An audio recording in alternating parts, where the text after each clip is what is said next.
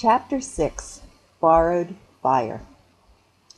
One day Tom Fox was told by his mother to kindle the fire, which had been allowed to grow so dim that only a smoldering bed of embers was left upon the hearth. Hanging from the crane was a large kettle almost full of water. Now, in addition to his reputation for freckles, Tom was also believed to be the awkwardest boy in the Blue River settlement.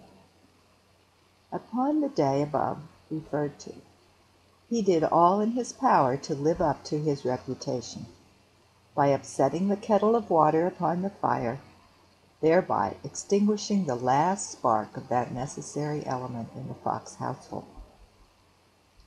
Of course, there was not a lucifer match on all Blue River, from its source to its mouth. And as Mr. Fox had taken the tinder box with him on a hunting expedition and would not return till night, Limpy received a sound thrashing and was sent to the house loft, there to ponder for the rest of the day over his misdeeds.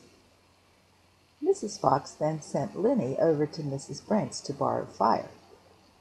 Limpy would have been glad to go, had his mother seen fit to send him, but the task would have been a reward rather than a punishment.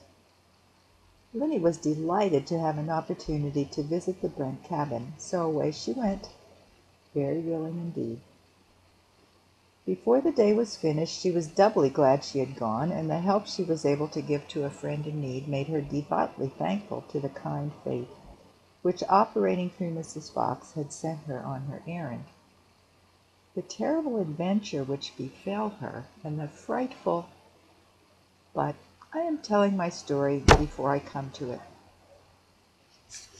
When Balser was a boy, each season brought its separate work and recreation on the farm, as it does now.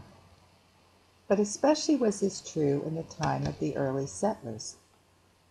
The winter was the hunting season. The occupation of hunting, which was looked upon as sport and recreation combined, was also a business with the men who cleared the land and filled the forests of Indiana. Oopsie doopsie.